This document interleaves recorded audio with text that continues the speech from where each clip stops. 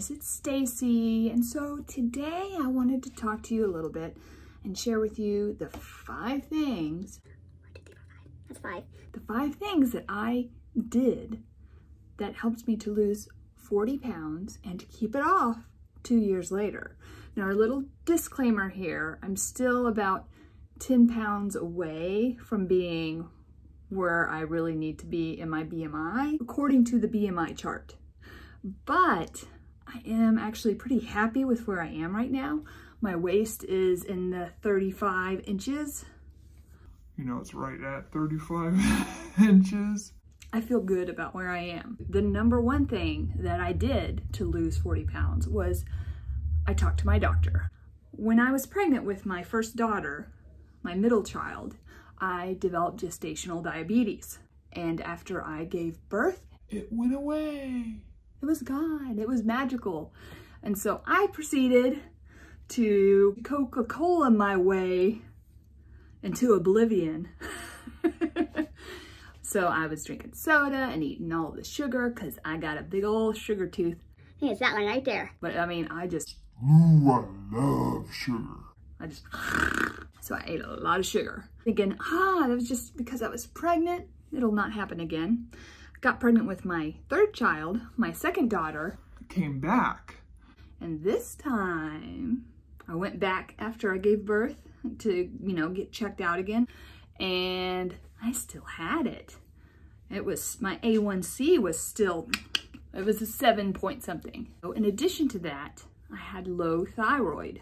And all of this together was really, the low thyroid and the diabetes was really making me feel Pretty horrible. And I was holding on to a lot of extra weight just because I wasn't taking care of myself. There were all these physical symptoms that I just didn't recognize, I guess because I had been pregnant for so long. I was used to feeling kind of horrible all the time. I got on medication, and let me tell you, like 2 months into it, night and day, I felt so much better. Before I started on my medication, at about 5 or 6 o'clock, I just felt horrible. I had Headache. Fatigue, and I was like done for the day. But Josie, and especially Charlie, I mean, they need a mom there to take care of them at night, and I just couldn't do it. So I went and saw my doctor. Number 1, see your doctor, because it makes a big difference. All right, number 2, I focus on what I can eat. I try to eat 5 servings of fruits and vegetables a day. And you know what? That is not easy. It is not easy. I wouldn't naturally be like, I want a snack, I'm gonna go eat some vegetables. But if I'm like, I gotta get my 1 more vegetable in, I can do that right now, then it makes it easier to say no to like chips and, crackers and donuts. Bread, toast with jam, bread and butter. Candy, Reese cups, Snicker bars. If I have eaten all the fruits and vegetables I'm supposed to in a day, I'm full of vitamins and nutrition and water too, because those things have a lot of water that fill you up, then it's easier for me to say no. I mean, now I don't cut anything out. I don't say I can never have anything again. What I do is cut back. And by that, I mean, I won't buy a big bag of Snicker bars anymore to have around for the kids or anything. I just won't buy that and keep it in my house. But I will buy a Snicker bar and have a Snicker bar one night and then not feel like I have to eat the whole bag of Snicker bars. How many times can I say Snicker bar? All right, guys, number 3. Number 3. Woo! That is to not make exercise too complicated. Now, this was probably the biggest change for me, but it was an easy change. So what I mean by that is move your body through space, okay? Don't feel like you have to get a gym membership. Don't feel like you have to start running. If you're going from a very sedentary lifestyle to trying to be more active, and you jump in with this high, lofty goal, and after 2 weeks, you're like, I'm not doing that anymore. I can't do all that, you know? I don't have enough willpower to do that. I think that's what got me here in the first place, right? Lack of willpower. So I need things I can actually do. So moving your body through space. For me, walking 10,000 steps every day.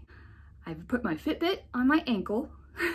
I wear mine on my ankle because when I wear it on my wrist and I would go to like Walmart or Target or wherever and I'd push a cart, it wouldn't count as accurately.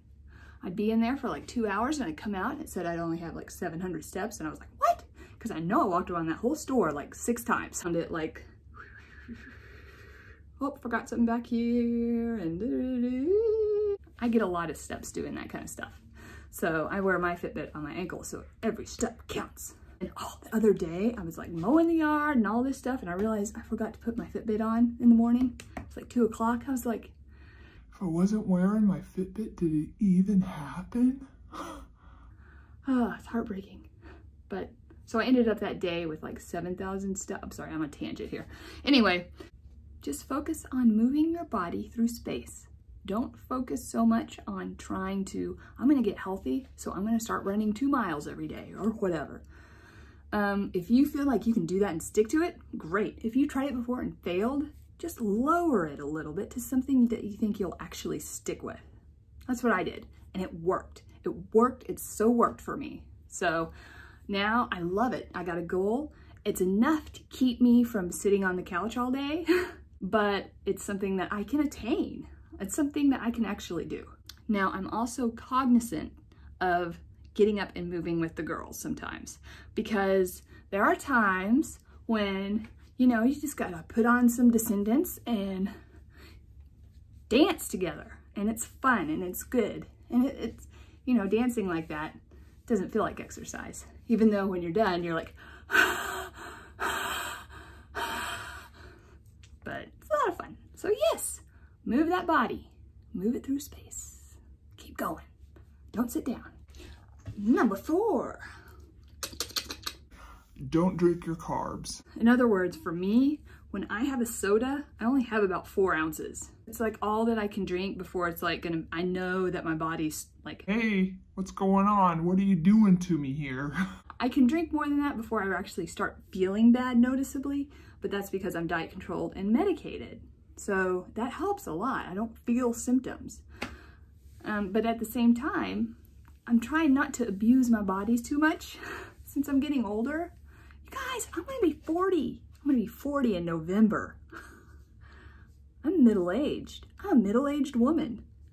I just don't feel like a middle-aged woman. Sorry, tangent. So yeah, don't drink your carbs, you know? Save that for something really good. Now, if there's a time like you've been outside playing and running, I don't know why I talk like I'm 12, but you've been outside doing, I don't know, whatever adults do that's equivalent to playing in the heat. You've been outside working on the yard and you come inside, somebody's made some fried fish or something. I don't know, I like fried fish. If you don't, insert one of your favorite foods. And you're like, you know what would be really good with this? Some ice cold Coca-Cola. Over some ice. A lot of ice involved, I know. Oh, then have it. I quit buying them. We don't have them. I don't drink them that often. I'm not saying never drink it again, but just very moderately. It tastes even better. Have you noticed that when you drink a soda every day, after a while you're like, ugh, so syrupy and ugh, but you're still drinking it. You still can't stop. But if you do it every once in a while, it tastes so good. Oh my goodness. It is just a little piece of nostalgia, summertime heaven. Number 5. It's called front loading. This is a technique that I actually learned from a weight loss program called HMR that my mother-in-law, my husband's mom, worked for. And it's called front loading. Oh my goodness, life changer. Front loading, the idea is, if you're gonna go out to dinner, if you're gonna go to a party, if you're gonna go somewhere where you think you're gonna be tempted to eat a bunch of stuff you shouldn't eat, then you front load before you go. Meaning, before we go, I'm gonna have a big salad. I'm gonna eat before we go eat. I'm gonna eat a big salad so that when we sit down in the restaurant, I'm not gonna be like, hey, bread basket. you know, I can be like, one piece of bread, good. It gives your willpower a fighting chance. This is a game changer, okay? This is life-changing. It's hard to do at first because you're thinking, these are calories I'm taking. I'm trying to cut back on the calories. But the idea is that you fill up with a low-calorie food. And then when you go to the dinner, you don't eat near as much. The volume that you do eat at the dinner is far less. And you end up consuming a lot less calories. So front loading, man, it is the jam. Try it. Try it. I think it's amazing. Such a good little tool to have in your weight loss toolbox. So that's it, guys. That's what I did. I lost 40 pounds, and 2 years later, I haven't gained it back. I still do these things. There's things that I have made actually everyday life changes. Every single day I do these things. I mean, except front loading, that's for like special occasions. But other than that, every day. It's good stuff. All right, that's it. So thanks for joining me, guys. Have a wonderful night, and I'll see you next time. Love you guys so much. Bye.